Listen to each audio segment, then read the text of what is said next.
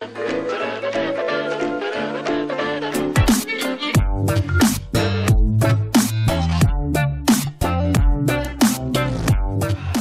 guys, it's me Jimmy.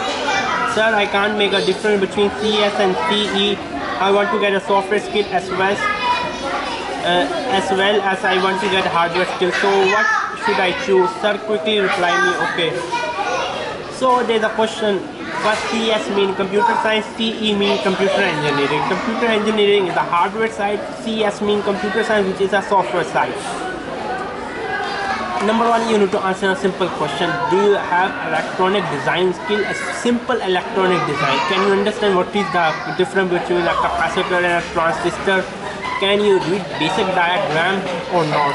If not, stay away from computer engineering. You can never understand that stuff, because for computer engineering you need to have some kind of passion. I mean, from young childhood or from teenager, I mean, you need to mess with the DIY project.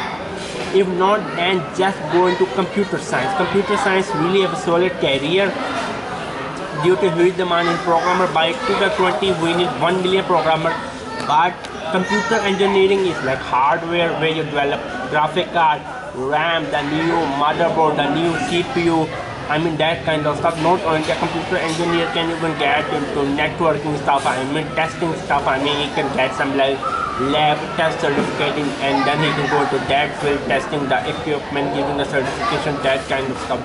But if you don't have any electronic knowledge, then just stick with computer science. I hope this answers your question. Also make sure to support me on Patreon. Bye.